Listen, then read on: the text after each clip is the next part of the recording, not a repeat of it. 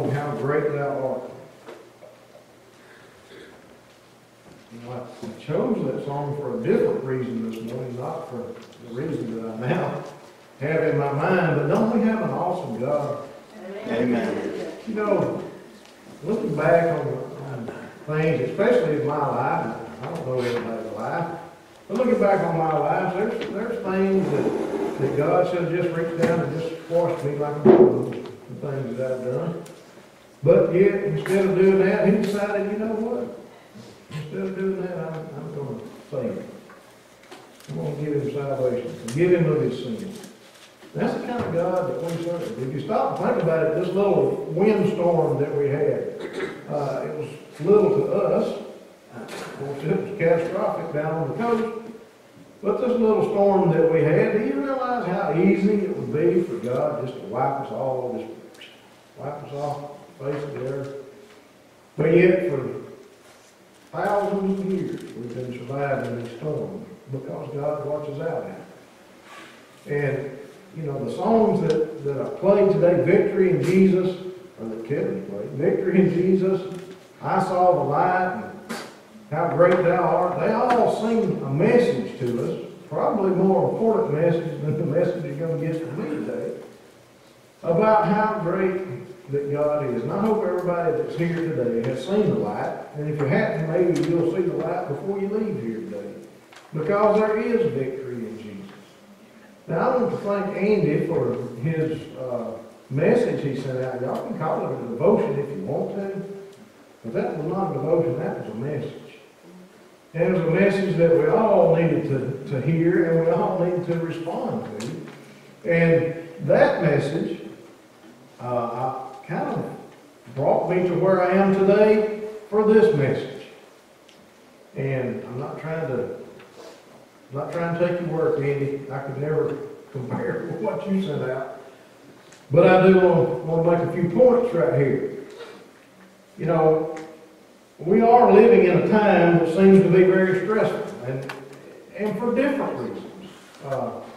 You know, there's political reasons, there's economic reasons, there's your physical health reasons. There's a lot of things in today's world that just bring a lot of stress on us, and kind of sometimes maybe cause us to act the way that we shouldn't act. Now, Andy's message was about loving your brother and showing God's love to him.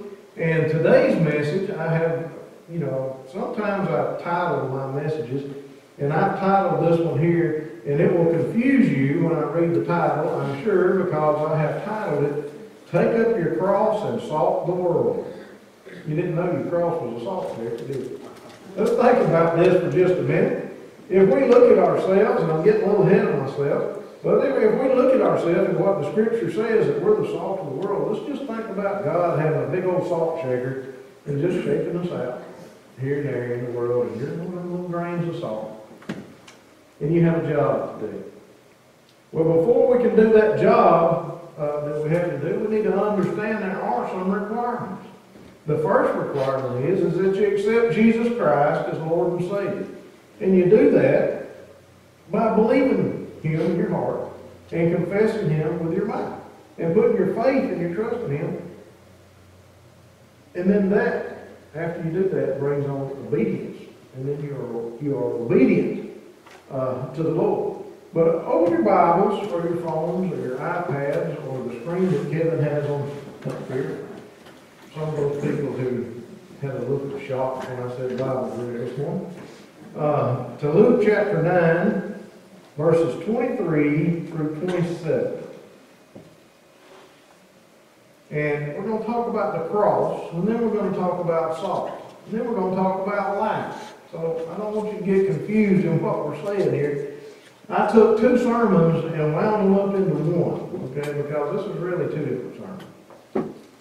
But Andy's message was so powerful last week that I had to touch on it. In Luke chapter 9, verse 23, and he said to them all, If any man will come after me, let him deny himself and take up his cross daily and follow me. For whosoever will save his life shall lose it. And whosoever will lose his life for my sake, the same shall save it. For what is a man advantaged if he gain the whole world and lose himself or be cast away? For whosoever shall be ashamed of me and my words, of him shall the Son of Man be ashamed, when he shall come into his own glory and in his Father's and of the holy angels. But I tell you the truth, there be some standing here which shall not taste death till they see the kingdom of God. Now we know that took place. And Jesus is talking about taking up your cross and following Him. You say, well, I don't want to get one of those crosses with a wheel on it and go drag it down the side of the interstate. And that itself has a good message, but that's not what Jesus is saying. What He's talking about is, if we stop and think, Jesus went to the cross and died on that cross. And I want to correct something that I've been saying for a lot of years. I'd say that He was a sacrifice for our sins. Well, that's almost correct. He wasn't a sacrifice. He was the sacrifice for our sins. And if He gave His life for us so that we could have salvation, doesn't it make sense that when we accept that free gift of salvation, because that's what it is, it's a free gift. You can't earn it, you can't buy it, you can't inherit it from your parents. The government's not going to give it to you. It's a free gift of God. And if we're going to accept that free gift, shouldn't we be thankful enough, and shouldn't we love our Savior enough that we would put forth the effort to take up a cross and follow Him? And when I say take up a cross, what I'm talking about is we live in a world that is full of attractions, and it's full of evil, and not all the attractions of this world are evil, by the way. You know, God created this world, and He created a very beautiful thing when He did. And it's an attractive place in some places. I would dare say it was an attractive place in all places before He put man here and had man to mess it up. But it's an attractive place, and it's not the world itself, the things that God created, is not an evil thing. But what mankind and Satan has done with it turns it into an evil world. And we live in a world that is full of evil things. And what He's saying when He says, take up your cross and follow me, He's talking about turning your back on those evil things of the world. Yes, you may have to sacrifice something. You probably will have to sacrifice something. But it's something that you didn't need in the first place. And God replaces it with better things than the things that we give up. But He says, take up your cross and follow me. Turn your back on this world that we live in and live in such a manner that it brings glory to God. Live in the teachings that Jesus Christ gave us. He taught us all through the New Testament, Jesus' teaching. And it's a good thing, because Jesus would go out and sometimes He would just be a gathering of people, and He would be up there and just preach this sermon. And I say preach, He was teaching the sermon. If you look at the Sermon on the Mount, the Beatitudes, and all the things that He taught while He was standing there, He was a teacher.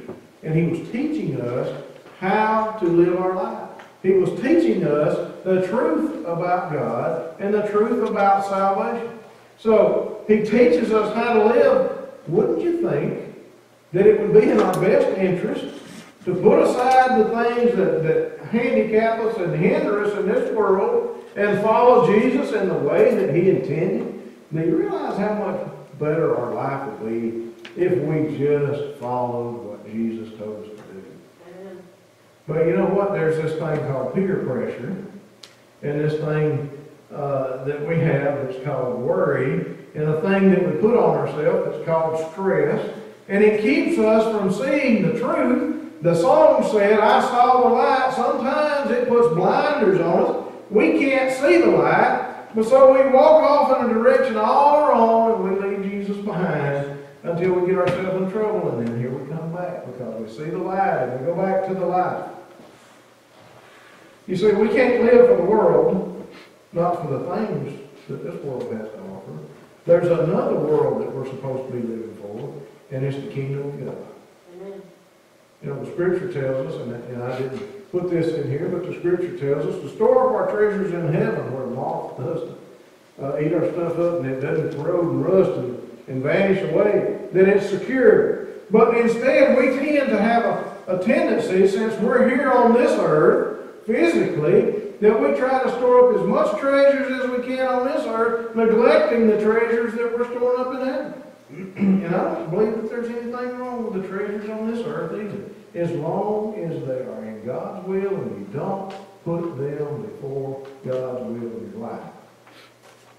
Now, when we turn away from God and all we dwell on is the treasures of this world, and I'm going to tell you, I have been guilty. I have confessed to this church before. Sometimes where my priorities have been in the past. But our priorities need to be on Jesus Christ. Because the world that we live in doesn't offer us a whole lot of good things. It offers us some attractive things, maybe some comfortable things, but in the end, the things of this world lead to destruction. Because Satan has put his hand on it, and he's ruined it through mankind.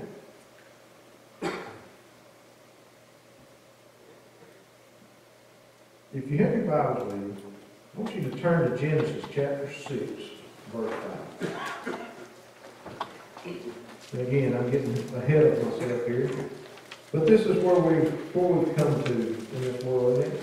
And it's a scripture that just really paints a picture of the world that we live in.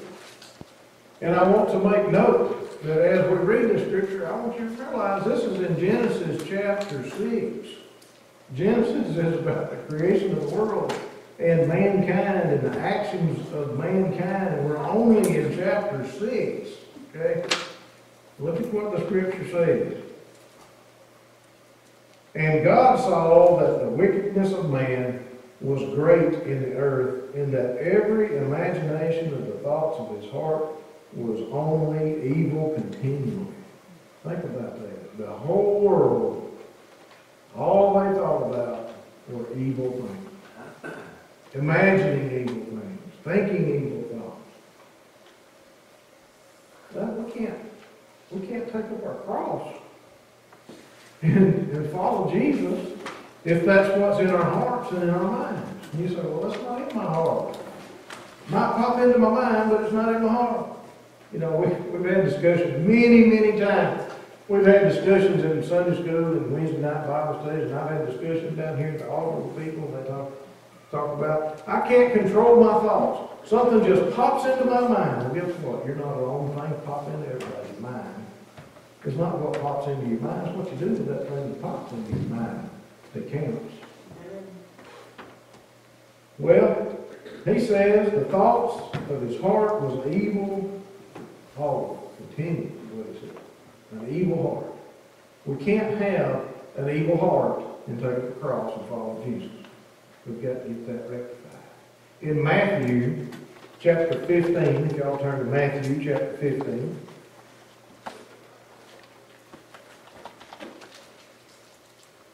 verses 17 through 19, Jesus is speaking. He says, do not ye yet understand that whatsoever entereth in at the mouth goeth into the belly and is cast out in the drought. But those things which proceed out of the mouth come forth from the heart, and they defile the man. For out of the heart proceed evil thoughts, murders, adulteries, fornications, theft, false witness, blasphemy. Now, they're having a discussion about what defiles a man, and they were talking about such things as eating with unwashed hands or eating certain meats, how that would defile a man. And Jesus said, it's not what you eat. It's not where you wash your hands or not. It's what comes out from your inner man. What's in your heart. What comes out of your mouth starts in your heart. That's what he said. And he says that, you know, that's the thing that defiles mankind, is what's in his heart. Now, we're talking about following Jesus. You say, well, I'm not really following you here. what are you trying to say? Well, what I'm trying to say is this.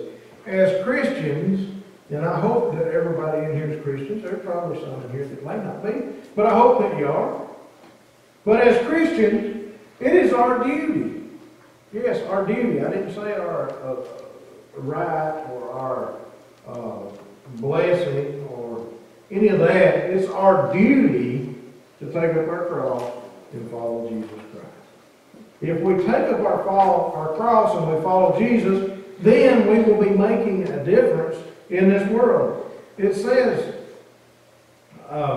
in verse 25 of Luke, it says, "For what is a man advantage if he gain the whole world and lose himself, or be cast away?" You don't want to trade your soul to the things of the world. "For whosoever shall be ashamed of me and my words, of him shall the Son of Man be ashamed when he shall come in his glory and his Father and in the holy angels." You don't want Jesus to be ashamed of you, do you? I don't want Jesus to be ashamed of me. I'm sure there's times when he's ashamed of me, but I don't want him to be ashamed of me. And if we sit around and we just pull back and we don't take up our cross and follow him because we're ashamed or we're afraid or there's too much peer pressure, how much peer pressure do you think would have been on Jesus when he was crucified? That's a lot of peer pressure because the whole world was rejected.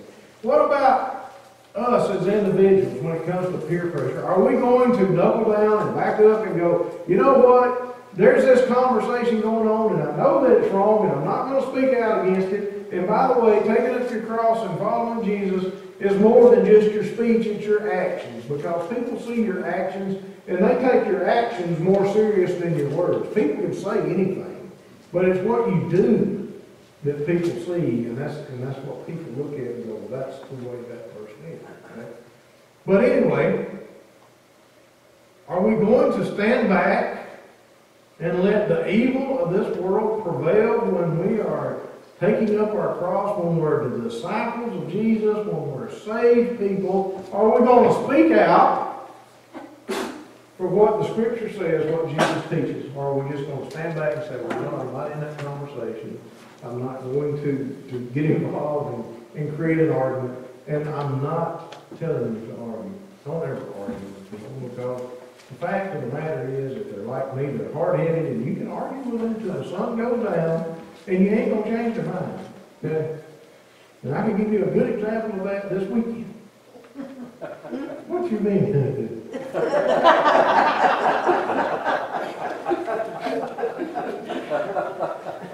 She knows what I'm talking about. And by the way, I was right. Just so y'all know. But you're not going to change their mind if they're dug in. But you can let them know what the Scripture says and plant that seed. And if they get curious enough, or the Lord deals with their heart, they go home and get that book, and they open that book up and go, you know what? I was wrong and they were right. But if you stand there and argue with them and try to beat it into their head, you're not going to get anywhere with that. As a matter of fact, they're going to shut you out and say, well, I ain't listening to them. But we got a job to do. And we do it by the things we say and by our actions and by being dedicated to our salvation that God has given us through His Son, Jesus Christ. Now we're going to swap gears here just a little bit. Turn to Matthew 5, verses 13 through 16. My Bible is captioned the salt of the earth. Now, I said that I named this, Take Up Your Cross and Salt the World. I don't know if any of you have ever sat down at a dinner table, or any kind we're going to eat, I don't care what meal it is, even if we're having an ice cream cup.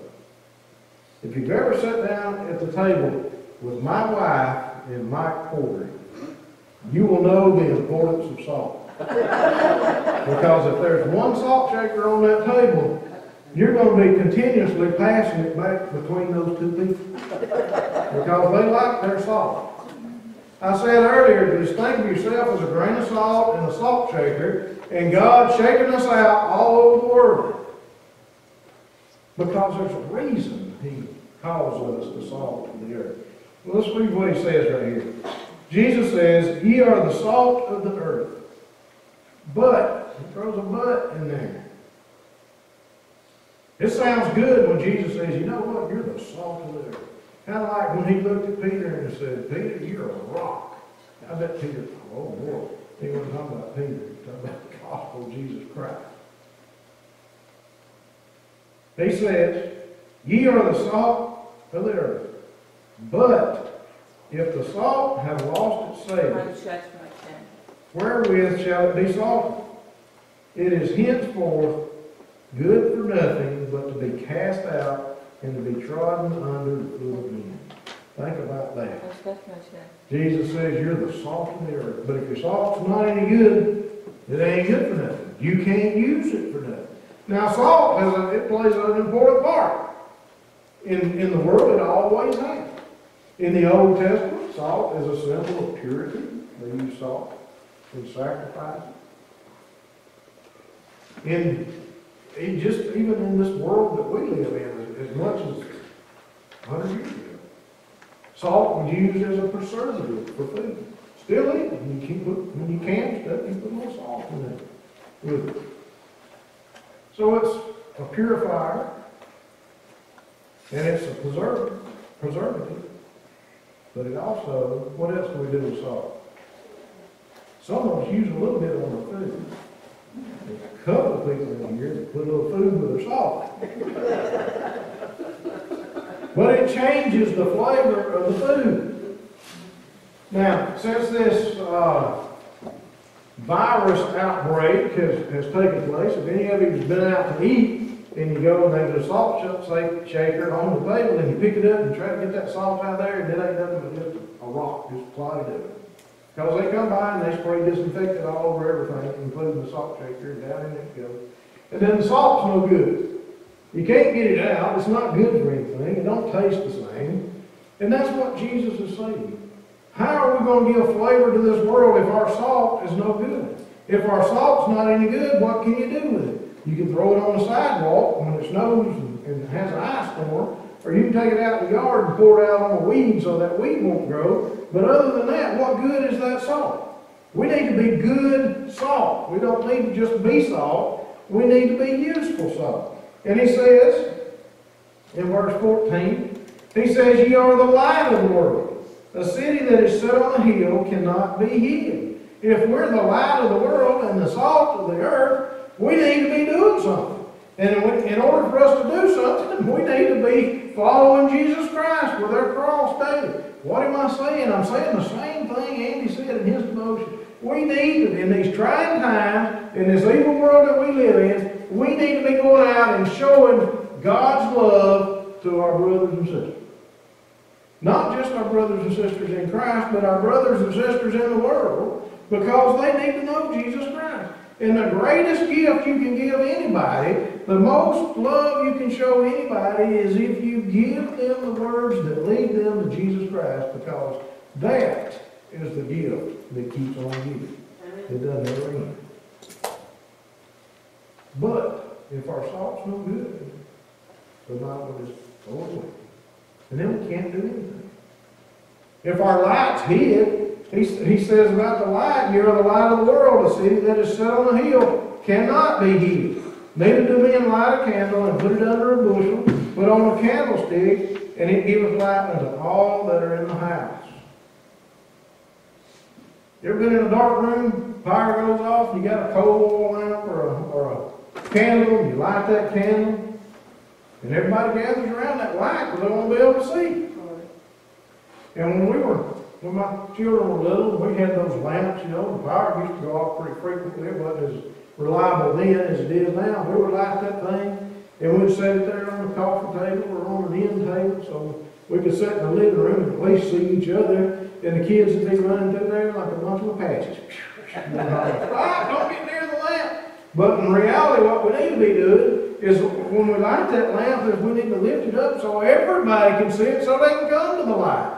The song that we heard was, I saw the light. How did he see the light? He seen the light through the Word of God. And how do we shine our light? Not by lighting a candle or a lamp or flipping a switch and having lights come on, but by the light that should shine through us, the light of Jesus Christ, the light that God places in us.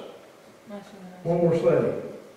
And then he says, in verse 16, and you can take this as a anything but a suggestion. I don't want to call it a commandment. It's not listed with commandments. I don't want to call it an order because followers aren't ordered that you follow because you love. But he says this, let your light so shine before men that they may see your good works. Now let me stop right there. The good works that they see is not because we're good. It's because we're doing the things that Jesus taught us to do. That's the good works. Spreading the gospel of Jesus Christ and spreading the love of God through this world. He says that he may see your good works and glorify your Father which is in heaven. Now I want you to think about that statement. Glorify your Father which is in heaven. And the next time that we go out into the world, which will be here in just a few minutes when we go out that door, we go out into the world and something upsets us or something tempts us or there's some thing that causes us great anguish or just a little bit of aggravation, before we act, we should stop and ask ourselves this. Is the thing that I'm fixing to do, is that going to bring glory to God? And if it doesn't, guess what? You shouldn't do it. Now that's hard to do. That's hard to do. Because when we get aggravated or angry, we lash out. That's human nature. It's like I told my boss at work before.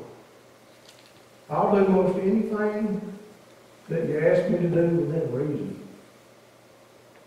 But don't tell me to do something, because I don't like it. I don't like to be told what to do. Ask me to do something, I'll do what I can, but don't tell me to do something. Now, my wife, on the other hand, she lets me do it. She says, I'm going to let you go out to the car and get so-and-so out of the car. Today she's going to let me go home and use the chainsaw. But she didn't tell me to do it. She's just going to let me do it. So when you run up against those things that you normally push back against, think about this. Are my actions going to glorify God? A lot of times our actions don't glorify God at all. They glorify us or they glorify mankind. And how are we going to spread the gospel of Jesus Christ if those people that see us, see our actions and hear our words, if they don't reflect Jesus Christ, how are they ever going to see the light? You're that salt that's been poured out on the earth. You're supposed to give the earth some flavor. You're supposed to change things. I think the biggest change we need to make is in ourselves. So we can go out and make the changes that God would have this world see. Because we can't change the world. Let me tell you that right now. There's not a one of us or a group of us that can go out and change the world. But God can. He can change the world through the actions of His people. If His people would only act the way that He taught them to act. We're going to have a hymn of invitation. If you're here today, you don't know Jesus Christ as Lord and Savior, you're curious about Christ as Lord and Savior, or you've been under conviction and you know that you need a Savior, that you're lost and there's not anything you can do about it because you've already done everything else, I want you to think about this. In Romans 10:9, it says, if you'll believe in your heart that Jesus Christ is the Son of God, that He died, and this is not word for word, but the gist of it is, and He died for your sins, and God raised Him up from the dead. If you'll believe that in your heart and confess it with your mouth, He says, thou shalt be saved. Romans 10:9 and 10. Read it for yourself. See what it says. Because God doesn't exclude people. People exclude people. We're good at excluding people. We're not very good at gathering people together. But God doesn't exclude people. His word stands for every person that has ever been born on the face of this earth. No matter how bad you think they are, or no matter how bad God knows they are, His word and His sacrifice was for them just like it was for us. And that's the message that we have to put out there. It doesn't matter. God can save you.